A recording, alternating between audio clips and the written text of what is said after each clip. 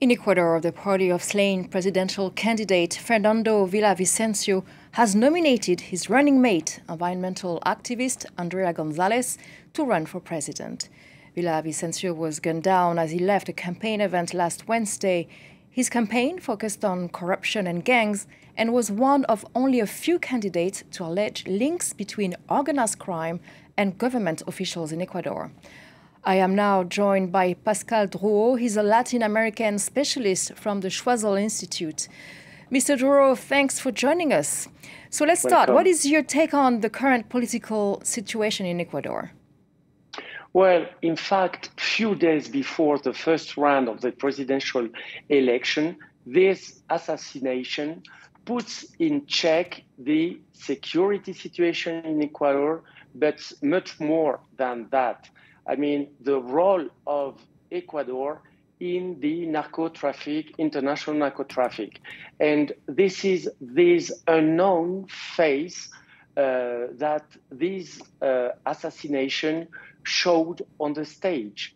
Ecuador became a country with those groups and narco groups of distribution of the cocaine in many different countries, and of course in Latin America before the distribution in Europe through Africa or of course North America. Only to understand the scale of the problem, 700 tons of cocaine are going to the market through many ports in Ecuador, as the port of in Manabí, for example. So that's a huge and very, very hard situation, but of course with regional hits in regional coordination with some countries, with Colombia, but also with some cartel groups in Mexico.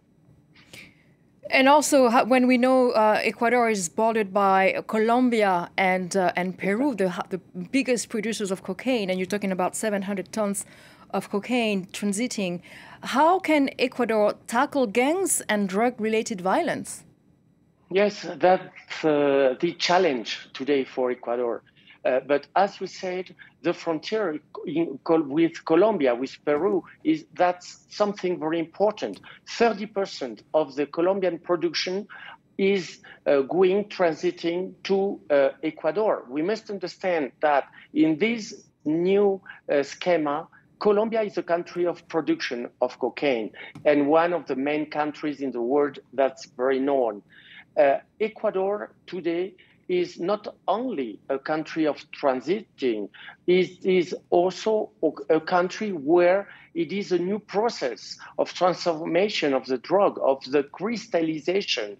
And this process, concluding in Ecuador, is exported to new lanes of the markets. And of course, we discovered externally that the cartel of Mexico, Sinaloa, Jalisco are very linked with the Ecuador groups. We are talking about two main groups in Ecuador, Los Lobos and Los Choneros. We know that yesterday, for example, the leader of one of these groups has been taken in his jail, being transferred.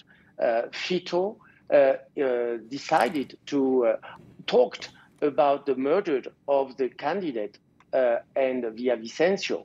And he has been yesterday transferred with the support of 4,000 policemen.